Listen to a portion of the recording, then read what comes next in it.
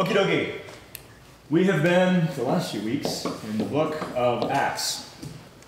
It's been super fun. I've really enjoyed it. For those of you who are new, I'm looking at you two.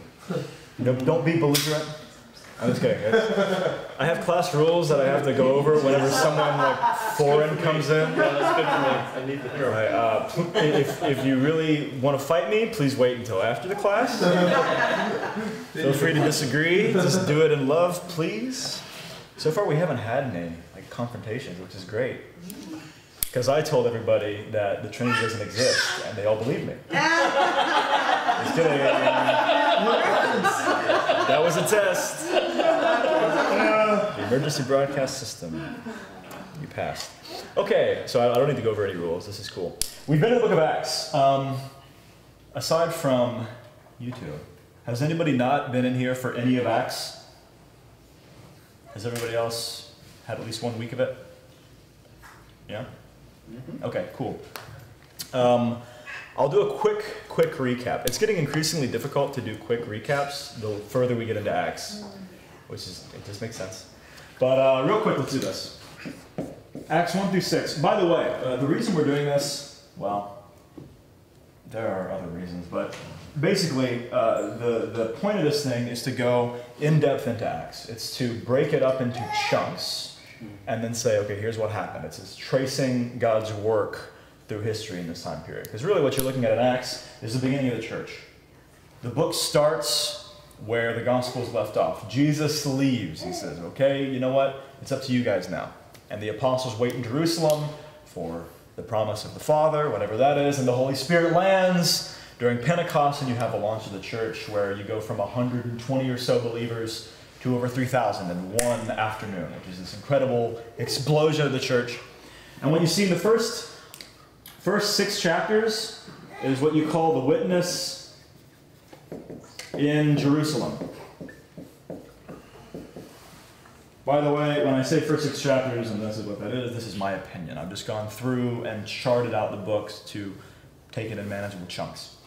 But these first 6 chapters are all going to be focused on the church in Jerusalem and the church growing within Jerusalem. And really, it grows fast. You have these, Luke, who's the author of Acts, he makes it a point to mention multiple times how quickly the church was growing. You say, and many more were added to the number. And the number at this point was over 5,000, just men, and all this stuff. And really, you see this an incredible growth of the church within Jerusalem. And over here, this is 100% to Jews at this point. There were no non-Jews receiving the gospel in this chunk here. The second major section within Acts is 6 through 12. It works out nicely because it's just 6 and 6. It gets more complicated after this, a lot more. But the first 2 sections are just chunks of 12, and this you can call the witness beyond Jerusalem. And starting at, sorry, not 6 through 12, dummy, 7 through 12. This is just really, it's watching how the gospel at the end of chapter 6 begins to spread outside of Jerusalem to the rest of the world. Starting with the Greek-speaking or the Hellenistic Jews. You have a guy named Philip and a guy named Stephen who are appointed along with 4 other guys to head up the outreach to the Jews that spoke Greek. Because you had Aramaic and you had this language gap the apostles couldn't really deal with. And right there in chapter 7, you have this really rough chapter where Stephen goes out and he's bringing the gospel to these Greek-speaking synagogues, and he steps on some toes pretty quick. And he's brought before the Sanhedrin. This is the kind of the Jewish Supreme Court, essentially. And to make a long story short, they stone him. And you have the first martyr in the history of Christianity, Stephen. A guy was standing there who witnessed all these events, a member of the Sanhedrin named Saul. And we're going to see in chapter 9 kind of his story unfold a little bit more. But again, chapter 7, you have Stephen, the first martyr, and that kind of launched a persecution, the first major persecution of the history of Christianity, led by this guy named Saul. Chapter 8 is all about a guy named Philip, who's kind of Stephen's counterpart. He brings the gospel to a place called Samaria. The Samaritans, much hated by the Jews, they receive the gospel, they receive the Holy Spirit, things are going really well. You have some more stuff with Philip. I'm going to try to rush through this. Chapter 9 is all about Saul, and you have his conversion. On the road to Damascus, he witnesses this shining light, he's blinded, and long story short, he comes to Christ. He comes to the gospel, he is converted, he's changed, and he becomes kind of one of the champions of the gospel from this point on. Chapters 10 and 11 tell how the gospel really got going to the Gentiles.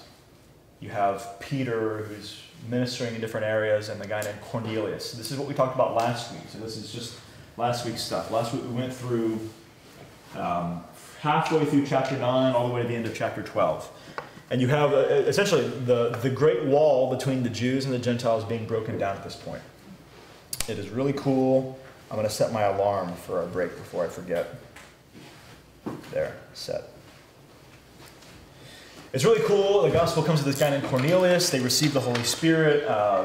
Peter reports back, and all the Jews are amazed. Wait, they can receive the gospel too, because the Jews have this idea that the Gentiles are second-class citizens. And in the end, the believers in Jerusalem accept this. They say, all right, God wants to bring the gospel to these guys too. God wants to bring this life to the Gentiles as well. So be it. And finally, in chapter 12, you have an account of another persecution happening with Herod Agrippa II, who's the grandson of Herod the Great, the guy that tried to kill baby Jesus. And long story short, James, son of Zebedee, brother of John, apostle of Christ, is martyred. And Herod tries to martyr Peter as well, but God rescues him out of prison. And in the end, Herod is killed, struck down by God, it says. And the moral of the story is nothing is going to stop the spread of the kingdom of God. Not the removal of the leader of the church and Peter, not the martyrdom of James, not the opposition of a king. The kingdom of God is going to continue blazing on. And that catches us up. So again, 1 through 6 covered the church's spread within Jerusalem. 7 through 12 covered various instances of its spread outside of Jerusalem, culminating in the gospel going to the Gentiles. This is a really big deal because, well, this is against the tides of history, essentially. Everything changes right there. It's really, really cool because we're Gentiles. I mean, I am. Maybe you're a Jew and I never knew. I'm a poet and I didn't know it. But probably we're all Gentiles. Most people you know are Gentiles, and we have the gospel starting there in Acts chapter 10. If you want to find the real beginning there, that's when things launch into it. And it's not going to stop. It's going to roll faster and faster. And especially we're going to see it right here. Because picking up in chapter 13, we have our next section. Notice how it's significantly shorter than these previous two. We have what's called, and it's up there, but I'll just write it so we remember. The first missionary journey of Acts. First missionary journey ever, sort of. We call it the first missionary journey because there's 3 within the book of Acts, all led by a guy named Saul. And again, he's converted at this point. He's a champion of the gospel, and this is going to be his kind of big debut as a missionary. This takes place over a period of about a year to a year and a half. So you can read through these 2 chapters, and it's pretty easy to think like weeks or a month. But this is a long time. I mean, a lot of us are familiar with YWAM. Come on in. Sorry. No problem. A lot of us are familiar with YWAM. We go, okay, outreach equals a month. You know, that's a longer outreach than a lot of people take. Maybe 2 months. That's 3 months. Wow, it's a serious outreach. This was an outreach. This is a large period of time, and the second and third missionary journeys were even longer. And we'll get to those in some coming weeks. But this is going to take place between AD 46 and AD 47. So you're looking at in between, well, roughly to say, rounded off at like 15 years or so after the death of Christ. And I mean, that's a significant period of time. So this just gives you an idea. Here we are getting close to, by the end of this, we'll be halfway through the book of Acts. So halfway through, roughly 15 years have passed. And this is going to be a short term, well, relatively short term compared to the second and third, but a very powerful outreach. It's going to set the framework for some worldwide ministry that Paul's going to launch into. So here's how we start. This is up in, and I'll give you a map real quick. Let's zoom in. This is up in Antioch. So way down here, we have Jerusalem. Way up here, we have Antioch, Syrian Antioch, because there's another Antioch we'll talk about later. But what happens here, let's go back. What happens here is you have the church leaders at Antioch. Up to this point within Christianity, Jerusalem acted as kind of the base. This is where all the leaders were. This is all the apostles were located. And it was, if there were any major decisions going to happen, Jerusalem is the place it's going to happen. Starting around this point in history, Antioch sort of starts replacing Jerusalem as the base. Not completely, as we're going to see in chapter 15, which we'll hopefully get to tonight. But Antioch starts kind of pioneering some things. And so what happens here, you have the leaders at Antioch, and Luke records that they were directed by the Holy Spirit to send Barnabas, who we first learned about in Acts chapter 5, and who has since become not a leader of the church, but kind of a right-hand man of leader of the church.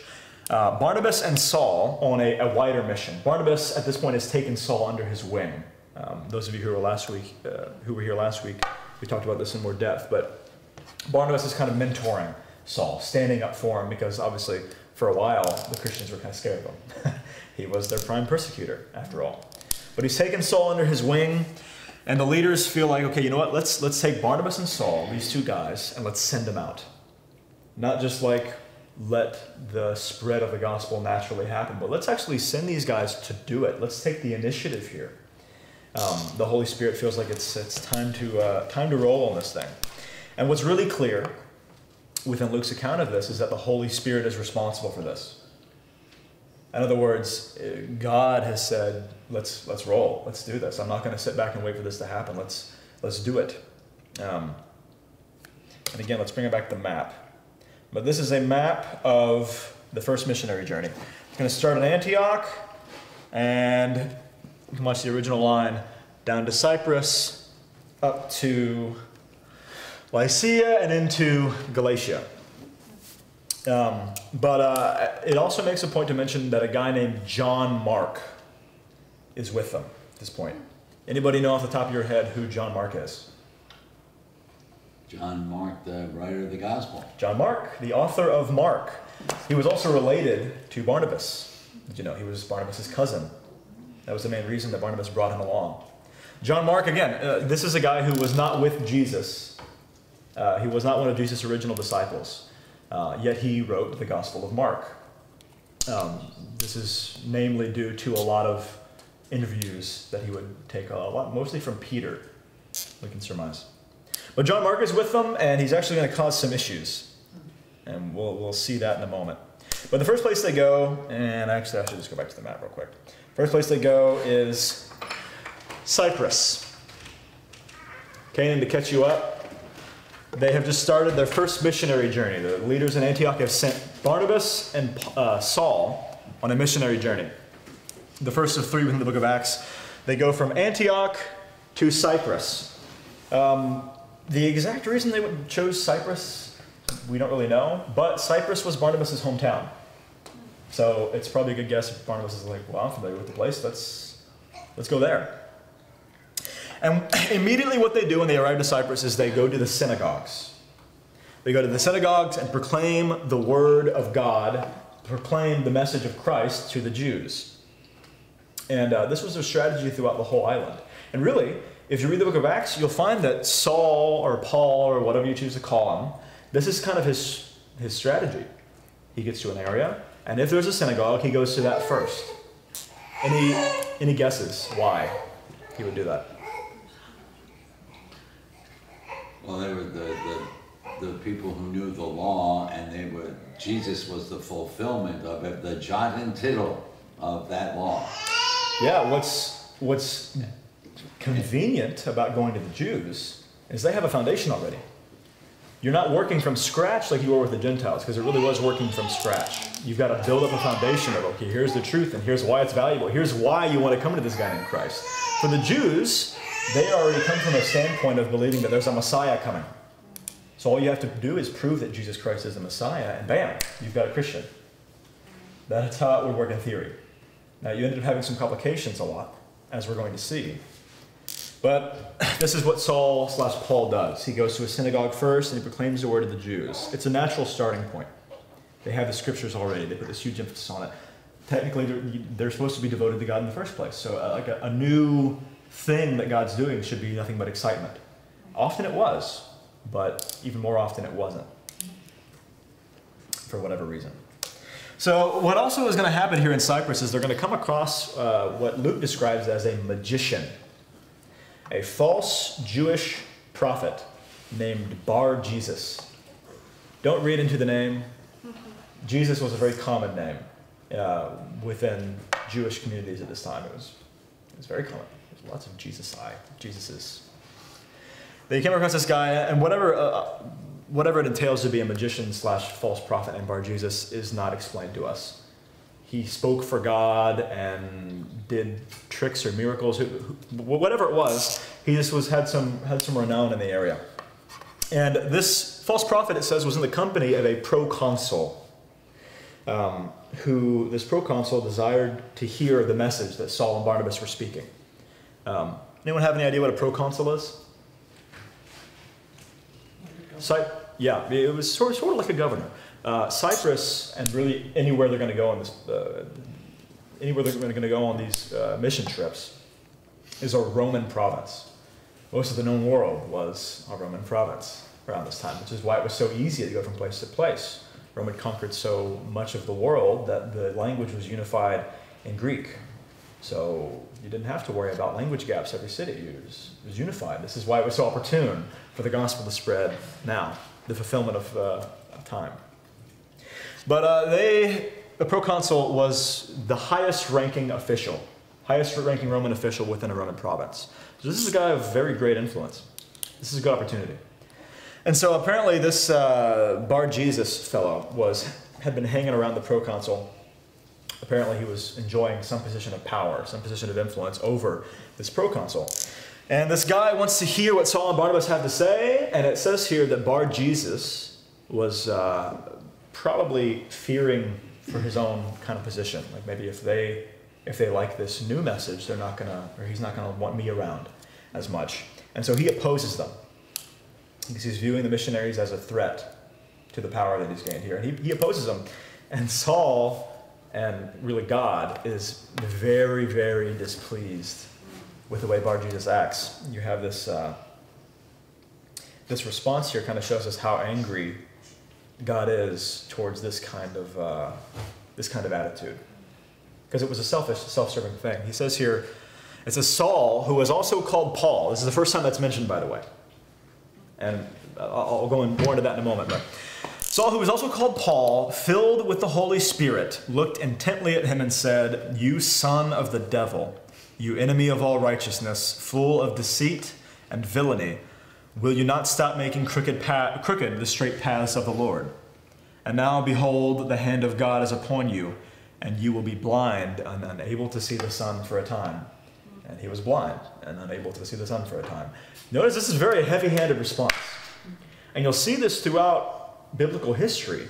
When there's a very sensitive time, in other words, when things really need to go right, when God is determined to see his plan through, there's a heavy-handedness. This is kind of, to me, God's saying, I'm not going to let you stand in the way of what I'm doing. Don't you dare stand in the way of what I'm doing. You see this in early Israel. There was a very heavy-handed way God dealt with them, because he needed to see his plans through. But really, you have here like a clash of two kingdoms. Bar Jesus is standing in the way of the gospel here for solely selfish reasons. Standing in the way of the kingdom of God, this is just an unacceptable thing. And so he immediately becomes blind for a time. It does give the temporal mention there, because I think God wanted to see Bar Jesus come to him. But it does make the mention, or Luke does mention here, that the proconsul believed. because, quote, he was astonished at the teaching of the Lord. Which is a cool way to put it. You see this a lot. Even with a lot of Gentiles, they're blown away by what's being presented by Saul and Barnabas. So two things happen after this, and both of them I find pretty interesting. Two very interesting things. From here on out, for the rest of the Bible, Saul is referred to as Paul. Some people will tell you that there's like a deeper significance there. It represents his transformation from, a Jew of the law to a real Christian, and that's the transformation word. This is almost definitely due to the fact that from here on out they're going to be in Gentile territory. Saul is a Hebrew name, King Saul. It is a Hebrew name. It's a good Hebrew name. Paul is a Hellenistic name, a Greek name. He just wanted to be as approachable as he could be. He wanted to tear down any wall that would possibly stand between him and spreading the gospel to these people. And so this is what you see. I think maybe a couple times in chapter 22 and chapter 26, he's referred to as Saul. But really from here on out, he's Paul. And that's how we know him. Who in Christian circles calls him Saul? We're Gentiles. That's the first thing that happens. The second thing that happens here, and you notice it was Saul, or Paul, let's call him Paul from here on out. It was Paul who delivered this rebuttal, this rebuke. From here on out, the group seems to, Luke seems to treat the group as being led by Paul. Because before it was called Barnabas and Paul and their companions went from place to place. From here on out, it's Paul and his companions.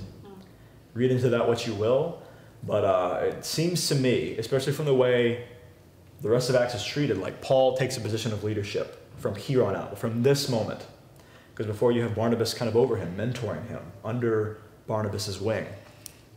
And Paul kind of rises to the occasion. You see that over and over again, which is really cool. So, again, they go from Antioch to Cyprus, and they go to the two main cities in the island, all throughout the island of Cyprus at this point. And from here, they sail to Lycia. Lycia is modern-day Turkey, the southern coast of modern-day Turkey. They land in the port city of Italia, and they go to a place called Perga. Now here, right here in Italia, no, pardon me, in Perga, John Mark, you see this little dot down here? John Mark leaves them, it says, and goes to Jerusalem. It's kind of a quick mention, but this is going to become an issue later. An issue starting in chapter 16 with the second missionary journey. So just keep that in your mind. If you're not here when we go over chapter 16, whatever. They're going to head to Perga, and then they're going to head to Antioch. And you're like, wait a minute. They started from Antioch. Well, the confusing part is there's two Antiochs. And Luke often just says Antioch, whether he's referring to Syrian Antioch or Pisidian Antioch, which is what this one is known as. This is Pisidian Antioch, much smaller. The other Antioch is like the third largest city in the empire, Roman Empire at this point. This is a much smaller place. So I remember the first time I read that when I was studying Acts, I'm like, wait a minute. And I'm trying to map it out. They went back to the Antioch. But anyway, it's a different Antioch. They'll get tripped up. And again, if I say Pisidian Antioch, know that it's the one in Galatia. If I say Syrian Antioch, know that it's the big one. If I mention it again, I'll probably just say that again. So you don't have to remember. What's important to note here, how many of you are familiar with the book of Galatians? There's actually some very interesting debate as to where that book was written to, what area it was written to. My opinion is that it was written to this area. This area, Galatia, right here. Galatians is almost definitely the first epistle that Paul wrote. Probably it was written within a year to a year and a half of what happened here. And it was almost definitely written to these churches in Antioch, Iconium, Lystra, and Derbe. And so keep in mind here, and this is why I've talked about Acts being really, really neat as far as a hermeneutical tool. Because so often you can read it and you can see how the churches were started and the things they struggled with. And then you can read the letters that were written to those areas and go, wow, okay, I get it. He was writing to address a lot of this stuff. So keep in mind, it is extremely likely, in my opinion, that the events that take place in Antioch, Iconium, Lystra, and Derbe that we're about to cover give us the context for the letter to the churches in Galatia. Interesting tidbit. Next. So here they're in Pisidian Antioch. And once again, we're in chapter 13, by the way. Once again, they go to the synagogues first. They immediately go to the synagogues in Pisidian Antioch to preach. And here you have a very long account where you have a sermon. Often you read Acts and it's just like it's telling you what happened, and then you'll have a sermon, which is just like this discourse where Paul or whoever else is trying to prove to Jews or Gentiles or whoever, trying to prove to them the truth of the gospel, the value of the gospel. And so Paul gives a sermon. That's what this whole, almost the rest of chapter 13 is going to be about this sermon. And there's actually a lot of parallels between what Paul does here in his sermon and what Stephen did in chapter 7. For those of you who have read this, it's very similar with some very, very important key differences. Remember that he's speaking to Jews here. This is a synagogue. He's speaking to Jews. And what this sermon consists of, it's an Old Testament history, starting with the Exodus and ending with King Saul, with a focus on God's provision for his people. This is what he focuses on the whole time, God's provision. How God, whenever his people needed something, he provided them with the way to salvation, to use the term loosely, with the way out or the way to whatever is good, or however you want to think of it. God provided for his people over and over and over again throughout history. Well, that's what Paul does here, is remind the Jews of how God has provided for them over and over again, and how the Jews graciously accepted his provision, because they'd be stupid not to. And so what he does with this is he says, look at all this provision that God has done. God's ultimate provision for us is found in Jesus Christ. It's a very clever thing that Paul does. So look at all the ways God has provided for us. And the ultimate provision is in this man, Jesus Christ, is in this Messiah. His ultimate provision to fix our situation, to fulfill the law, to usher us into life as it was meant to be, is found in this guy, Jesus. And finally, and this is point one, a sketch of history with focus on provision. Point two, God's ultimate provision is in Jesus Christ. And finally, he gives an invitation to accept this provision. He says, brothers, we would be foolish to not accept this incredible provision God has offered us, just as our ancestors would have been foolish to not accept the provision that God offered them as well. It's a really neat thing. And as I mentioned here, it is very, very reminiscent of Stephen's sermon. Because what you see in chapter 7 is Stephen gives an Old Testament history. The difference here, the major difference is that Stephen pointed over and over again to Israel's rejection of God. How they constantly turn to apostasy. Over and over and over again. He says, just like our forefathers turned from God over and over again, you are turning from God by rejecting Jesus Christ. Whereas, again, Paul is focusing on God's provision, saying, how foolish would it be to not accept this provision? It's a big difference. Now, I mentioned this when we talked about Stephen's sermon some weeks ago. It's tempting to say Stephen goofed up because he got himself killed. Stephen should not have been so harsh in dealing with the Sanhedrin, of all places. Maybe he should have been a little more tactful. However, it does make the mention in chapter 7 that Stephen was full of the Holy Spirit when he said those things. And yes, it did kick a persecution into gear. But ultimately, Paul later talks about how witnessing what he did, Stephen, influenced him to some degree. And even the persecution, it says, the believers were scattered all over the place, but they continued to witness at all over the places they were scattered. Whether that was God's intent from the beginning or whether he worked with what he was given, however you want to put it, I believe that Stephen said what he did by the leading of the Holy Spirit. So you say, well, that was dumb, Stephen. I think that God had a bigger plan in mind. Yes?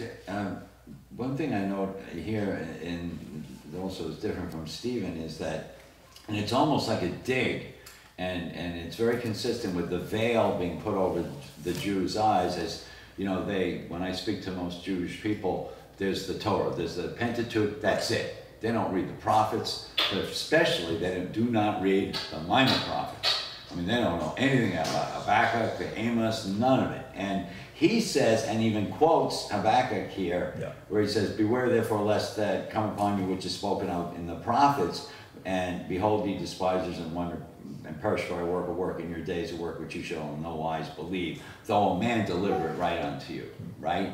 And it's almost like you know, it's like, you know, it's read to you every Saturday or Sabbath,